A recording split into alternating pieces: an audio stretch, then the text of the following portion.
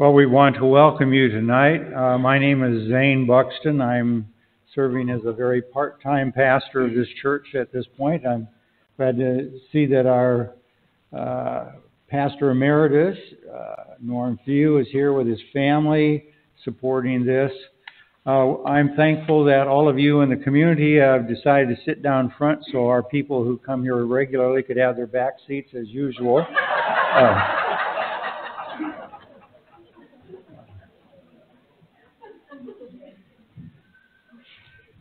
This is a community effort, really. We are glad as a church to be able to host this event here tonight, but it is an event that is done by the Creswell Community Singers, and we have some baskets here and there for you to make voluntary contributions if you would like.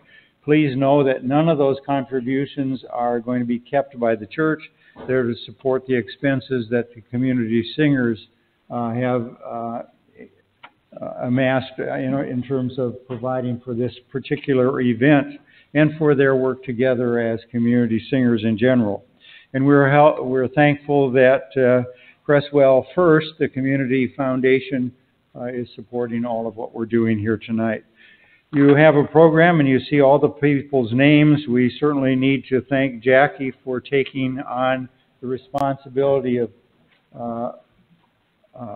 organizing all of this and coming in every Wednesday to lead the practices.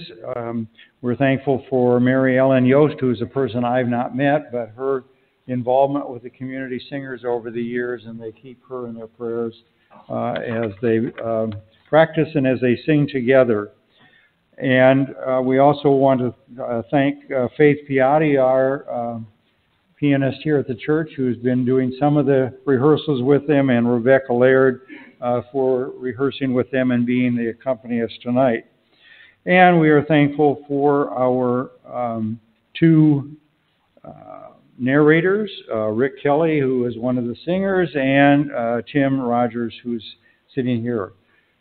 So with all of that, I would like to invite you to pray with me. We do, in fact, rejoice with these words of John. Greater love has no one than this, that one lay down one's life for one's friends. We are here to celebrate one who lay down his life. And his story has touched all of us in one way or another. And so we together are here tonight celebrating no greater love. Bless us in this time together, and as the music lifts our spirits. In Christ's name I pray it. Amen.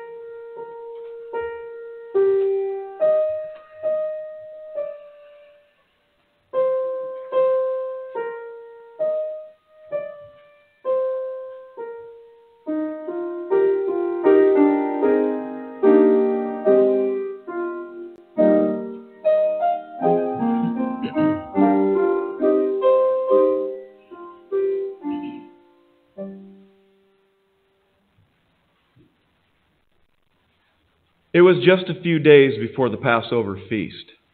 Jesus and his disciples were making their way to Jerusalem to celebrate the sacred Jewish festival. A large crowd heard that Jesus had stopped in Bethany to share a meal with his friend Mary, her sister Martha, and their brother Lazarus, whom Jesus had raised from the dead.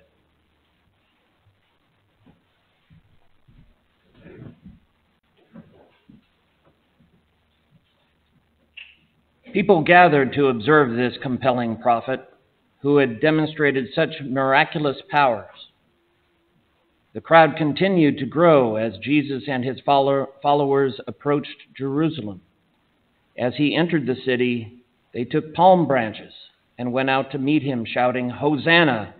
Blessed is he who comes in the name of the Lord. Blessed is the King of Israel."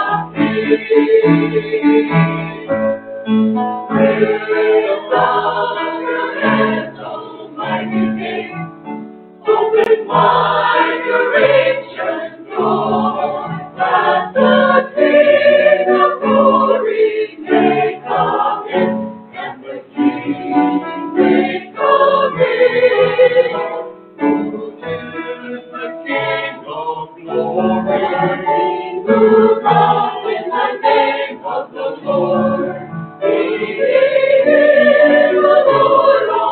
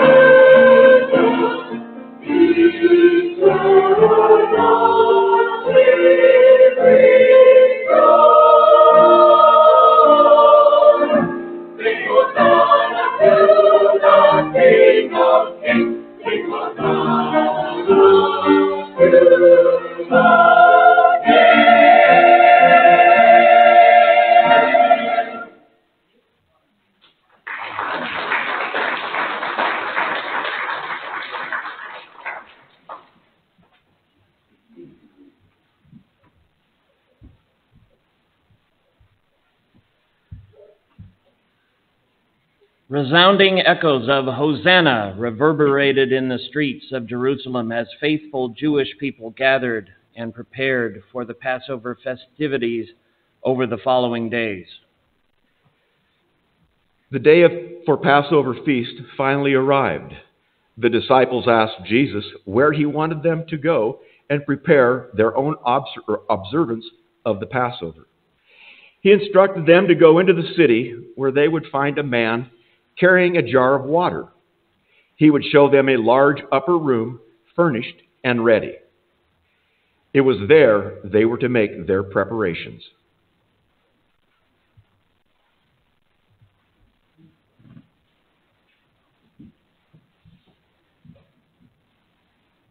When evening came, Jesus and his disciples gathered and shared the Passover meal.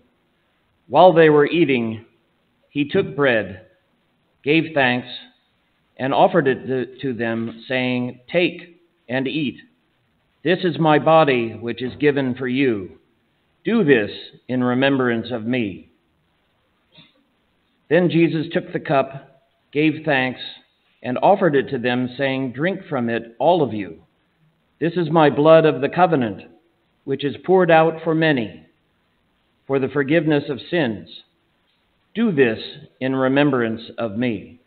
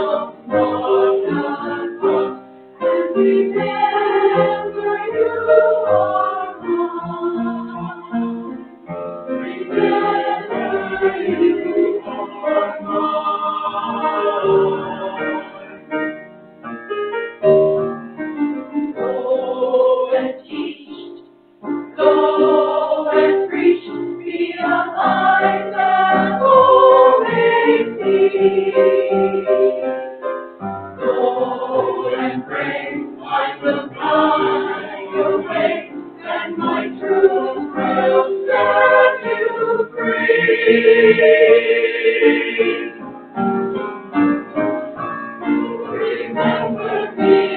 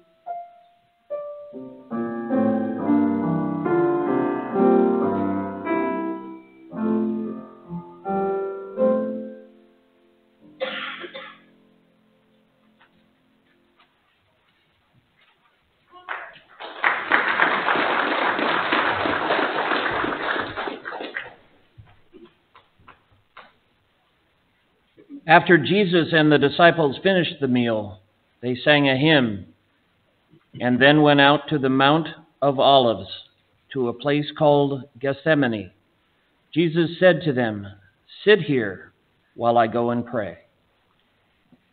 He took Peter, James, and John with him. He began to be sorrowful and troubled. He said to them, "My soul is overwhelmed with sorrow to the point of death. Stay here and keep watch with me." Going a little further, Jesus fell with his face to the ground and prayed, "My Father, if it is possible, take this cup from me. Yet not my will, but your will be done."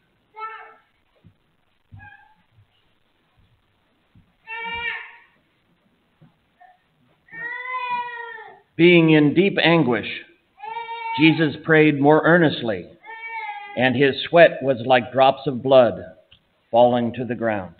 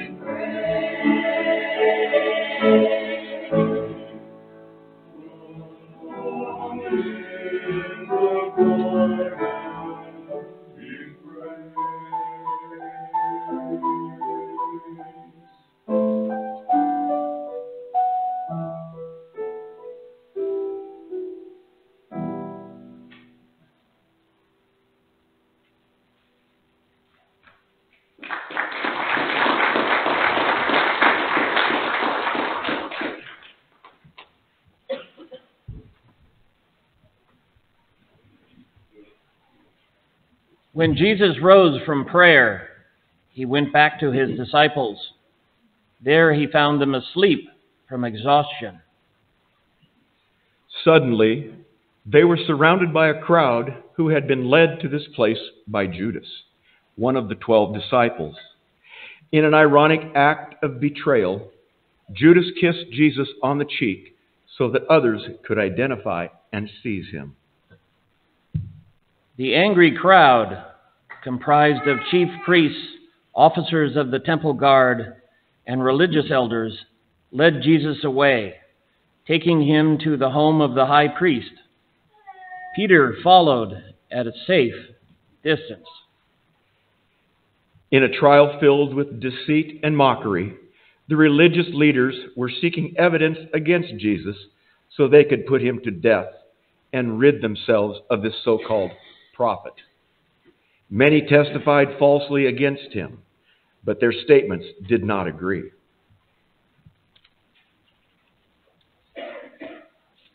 Meanwhile, Peter had been approached in the high priest's courtyard where he was quietly sitting. You were with him. You are one of this man's followers. The accusations directed at Peter prompted his immediate and vehement denials. By the time morning arrived, the religious leaders had determined to put Jesus to death. They led him away and handed him over to Pilate, the governor for the region. It was the governor's custom at the Passover feast to release a prisoner chosen by the crowd. At that time, a notorious prisoner named Barabbas was in custody. When the crowd had gathered, Pilate asked them, "Which of these prisoners do you want me to release? Barabbas or Jesus, who is called the Christ?" The angry crowd, incited by the chief priest and religious leaders, responded, "Release Barabbas. Crucify Jesus."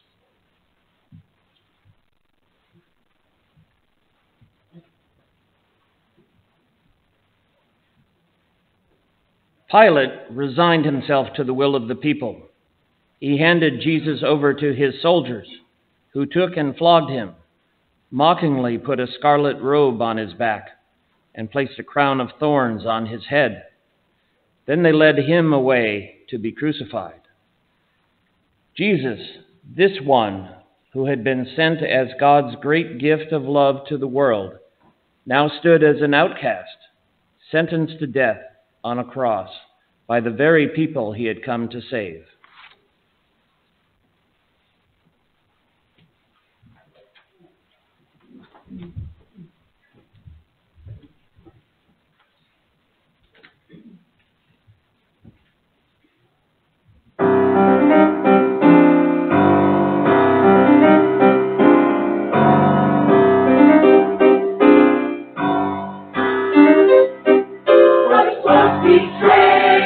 Rejected, and just like very own, yet we chose to pass him home. He was denied, abandoned, by those he came to stay, and although he walked Calvary road,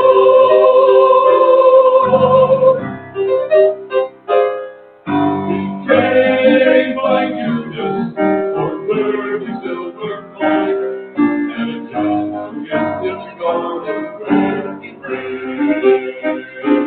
He died by Peter, his fame the loyal friend, the rock that he loved into the end. Christ was betrayed, rejected, condemned by very own. Yet we chose to take him as we know. He was denied, abandoned by those he came to save, and alone he walked Calvary road.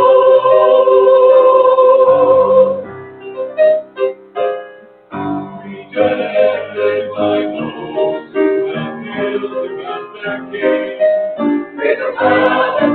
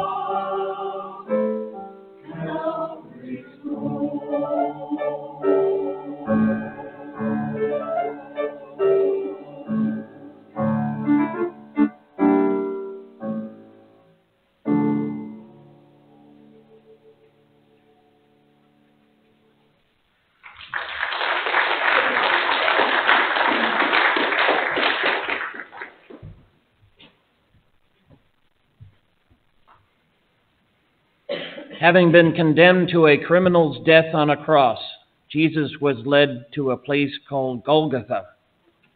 2 other men were placed on crosses on either side of him. The soldiers, many in the crowd, and even the criminals alongside of him, mocked and derided him. He saved others, but he can't save himself. Let him come down from the cross, and we will believe in him. Let God rescue him. It was now about the 6th hour, and darkness came over the land. The curtain of the temple was torn in 2. Jesus called out with a loud cry, "Father, into your hands I commit my spirit." And then he breathed his last.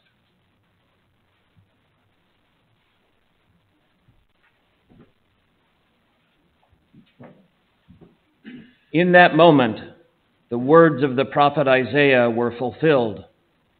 Surely he has borne our griefs and carried our sorrows. He was wounded for our transgressions, bruised for our iniquities. Upon him was the chastisement that made us whole, and with his stripes we are healed. All we, like sheep, have gone astray.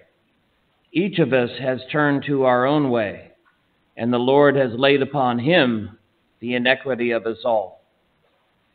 This divine messenger of love has died for us.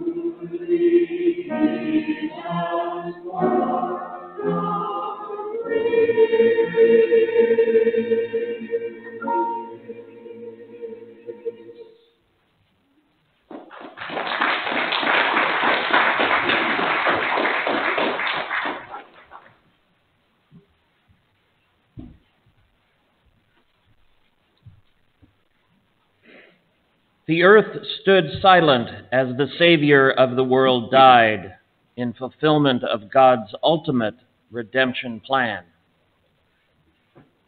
This humble man who, being in the very nature God, had made himself nothing, taking on the role of a servant, being made in human likeness. He had humbled himself and became obedient to death, even death on a cross. A Roman centurion who had been part of the execution of Jesus was overwhelmed by what he had just witnessed. Truly, this was a righteous man.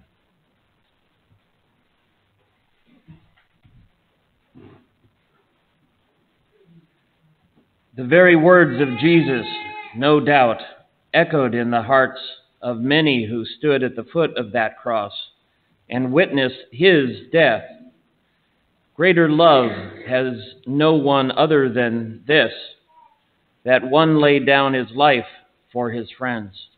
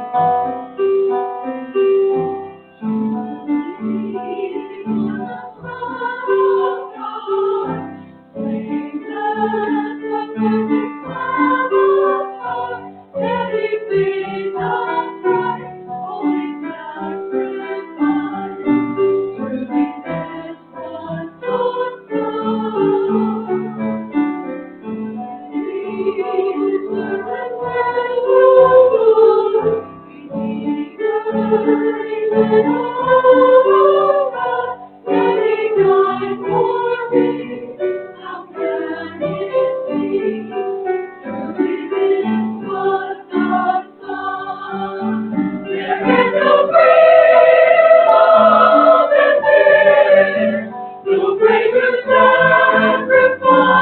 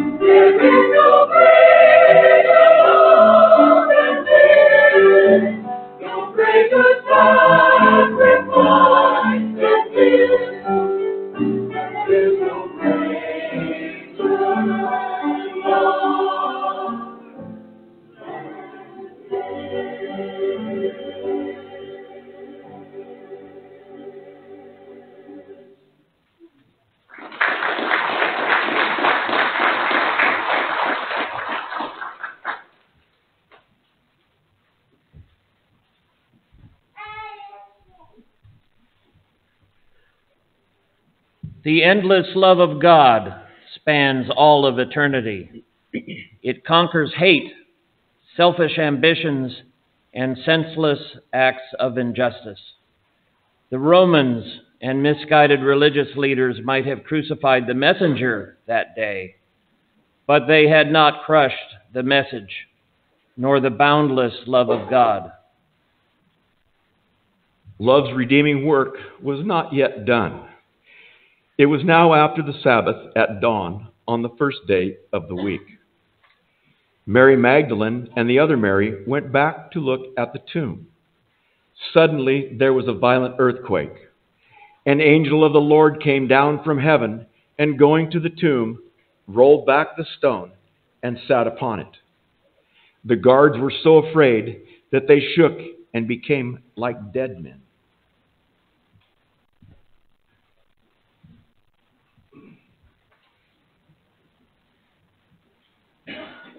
The angel said to the women, "Do not be afraid, for I know that you are looking for Jesus who was crucified. He is not here. He has risen, just as he said. Go quickly and tell his disciples. Christ is risen, as he said. Sing, Alleluia! Jesus Christ is risen from the dead."